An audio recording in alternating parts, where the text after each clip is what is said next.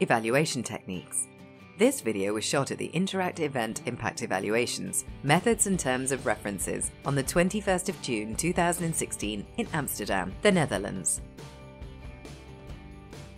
In this video we will present you various evaluation techniques, which might be of interest for the Interreg programs. Now I want to spend a few moments talking through with you about evaluation techniques. Now, many of you are on with developing your evaluation plans. Of course, there is a requirement within the regulations to get your evaluation plan in within 12 months of approval. So many of you are working on that. But I just wanted to talk through with you some practical methods that I routinely use when I'm doing impact evaluation that you need to be alert to or may want to be familiar with as you're starting to think through how you're going to plan, how you're going to undertake, how you're going to deliver your impact evaluations. Okay?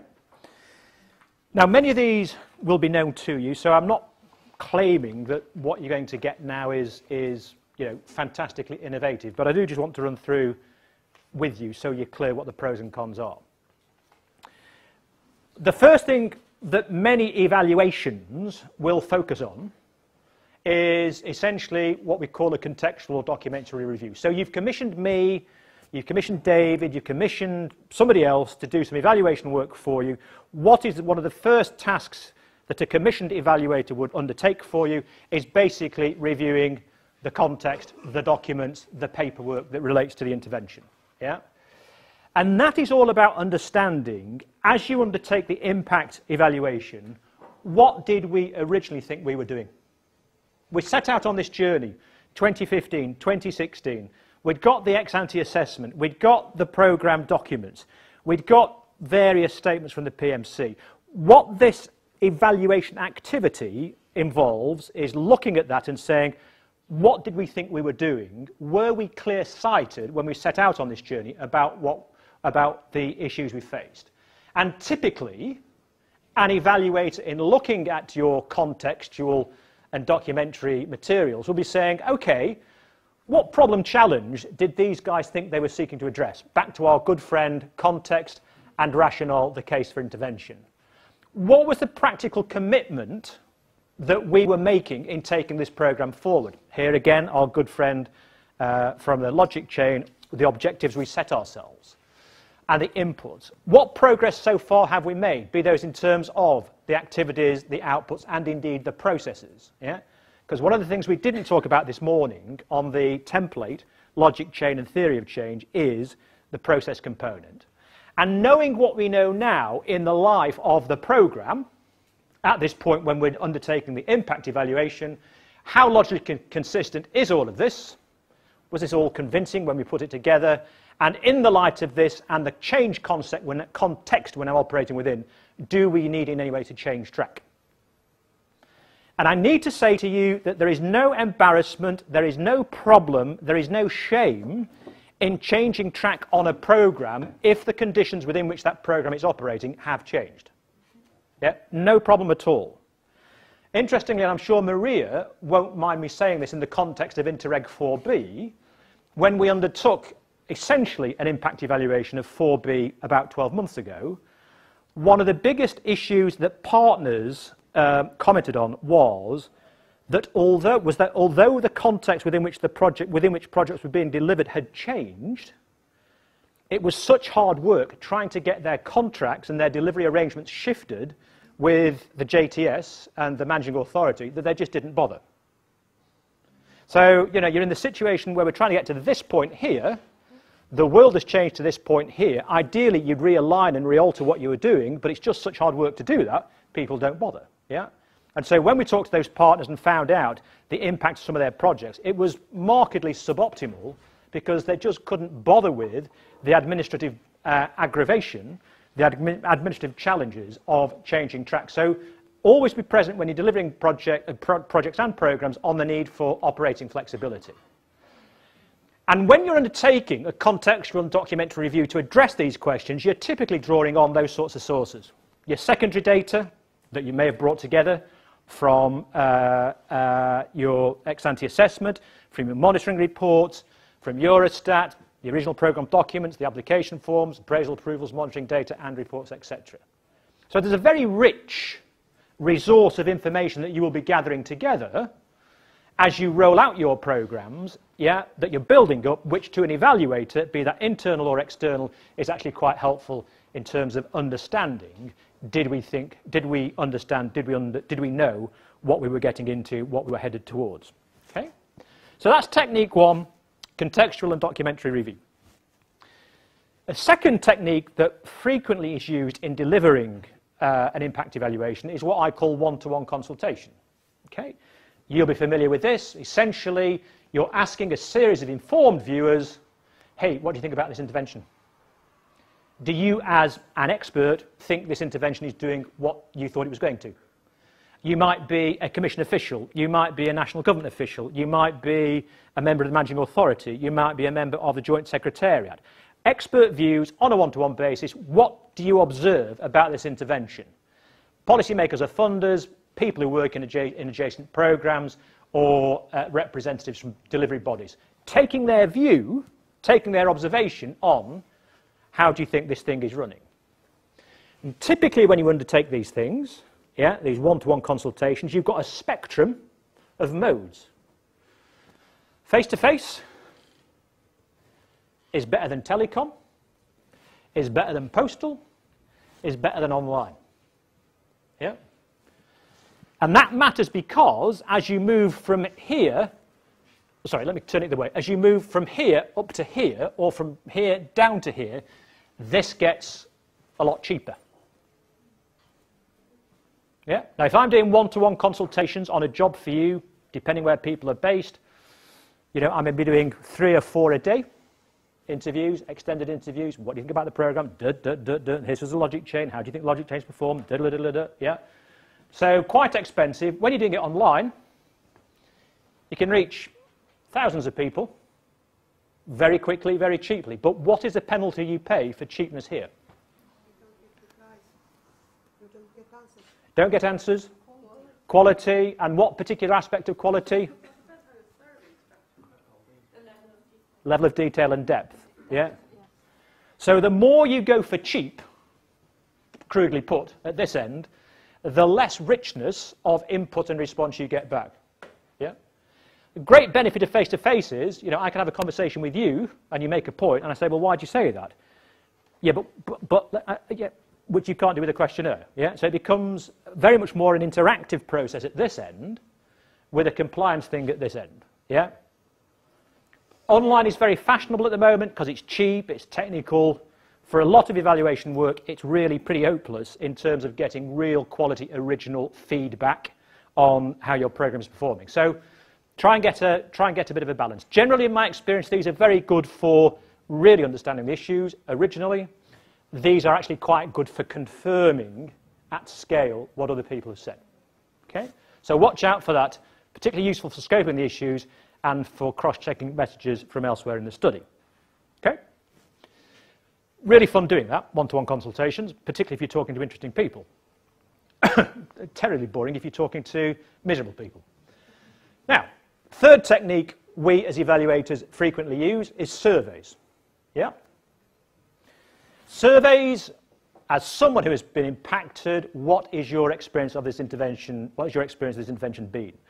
And whereas the consultation, one-to-one consultation, tends to be relatively narrowcast, surveys tend to be pretty broadcast. You will typically, in your evaluations, be surveying, if not all, most of your program beneficiaries.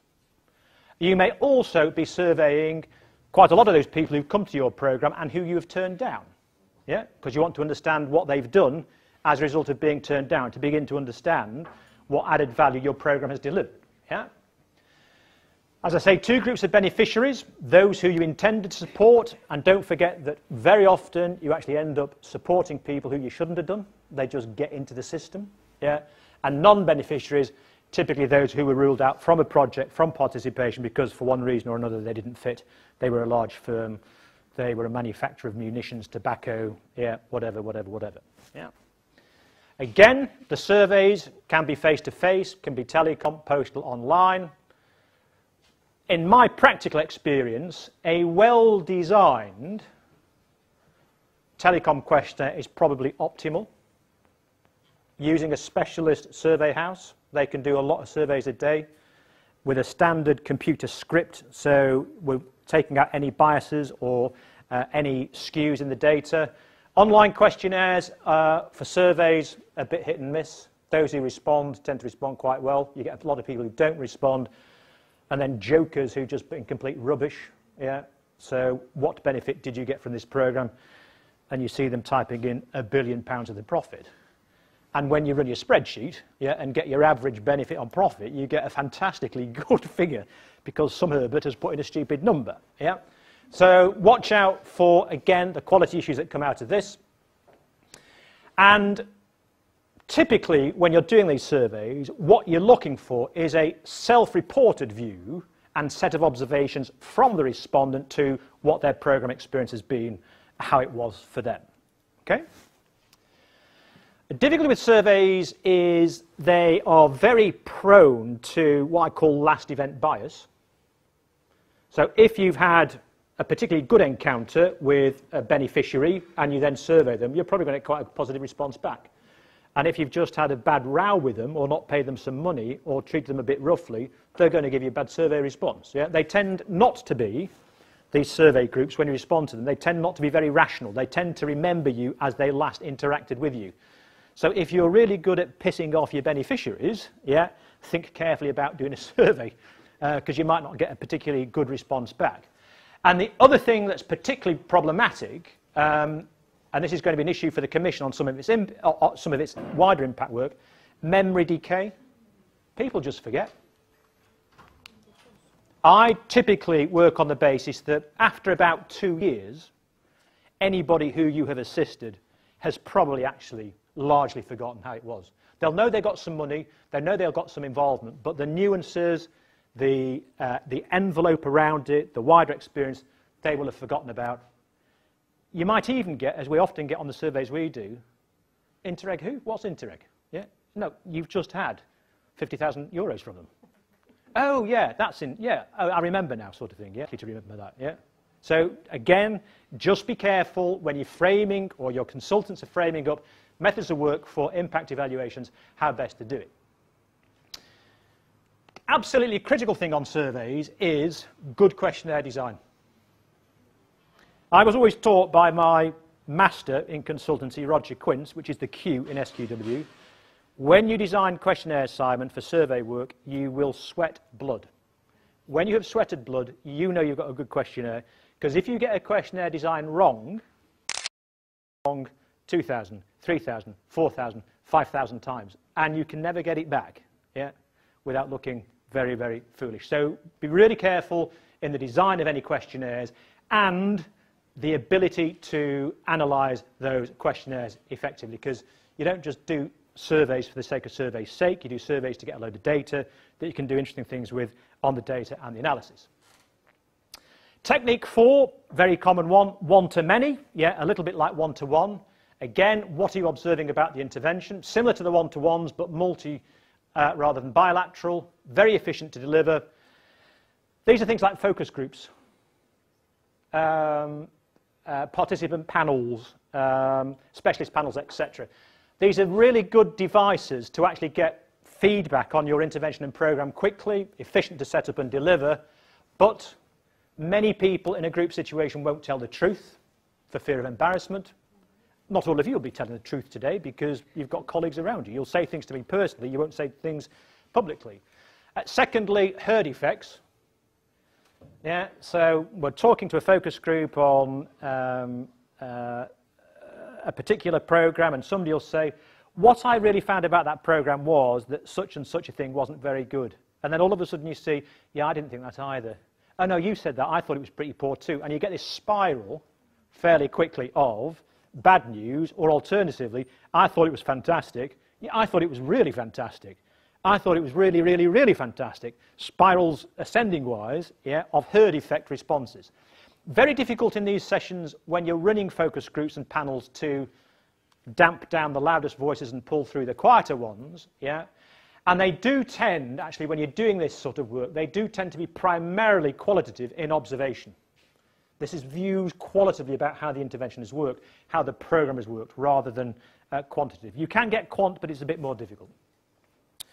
Often a useful device for calibrating the headlines from one-to-one consultations or surveys. So you've got that richness of one-to-one consultations, some hypotheses, you've got the survey, you've done the analysis, you want to test the hypotheses around that, the theory of change around that. These are quite good devices for checking and calibrating those sorts of ways. Case studies. Now, we touched upon case studies this morning in one of the methods. What's worked well and less well? Oh dear, spelling mistake. Intervention, I should say. Yeah. So this is about deep diving into particular aspects of program delivery, be that in terms of process, be that in terms of impact, be that in terms of learning. Typically, you do case studies face-to-face. They're a conversation with beneficiaries, participants, whatever. Very difficult to do case studies by telephone or electronic means. So they are quite resource-intensive. Judgment required when doing the case study to form a rounded view on what is being said. So that tends to require more expensive and experienced resources. Can be hard sometimes to secure consensus amongst consultees. So, let's think about a project that's actually got 3 or 4 stakeholders and you want to do a case study of that project. Well, you need to talk to the 4 stakeholders and they may each have different views and perspectives. You do have to apply judgment to bring together a synthetic view of the 4, not just 4 separate views. And finally, when you've got different people on teams working across case studies, it can be difficult again to synthesize perspectives and views across different case study authors and reviewers. And then finally, learning diaries. Now, I've only used this twice. One occasion it worked really well. Second time it was a bit of a disappointment. This is a bit like the successful thing I was mentioning this morning. This is about getting beneficiaries to record in real time their experiences of the intervention. Does avoid memory decay and last event bias because you're recording it in real time, so the diary is being written as things are happening. Does require discipline on the part of participants to fill in the diary. You do need a recording interval that makes sense to recognize what's happening in the intervention. So a learning diary every day is just stupid. A learning diary every year. Essentially 6 methods there that I would routinely use and blend together when I was pitching to do an evaluation for you, when my competitors would be pitching to do an evaluation for you. Yep. And what you're looking for, either you as evaluators or using people like me as evaluators, is that you're getting a program of work to progress the impact evaluation that is combining coverage. You want to get as much width as you can, with as much depth as you can, with as much expert perception as you can, not costing you an arm and a leg. Yeah? Okay? And that sort of balancing quality and width of techniques with price is really quite an important one to progress. If you'd like to see more details about the evaluation of Interreg programs and projects, please check out the different models Interreg produced.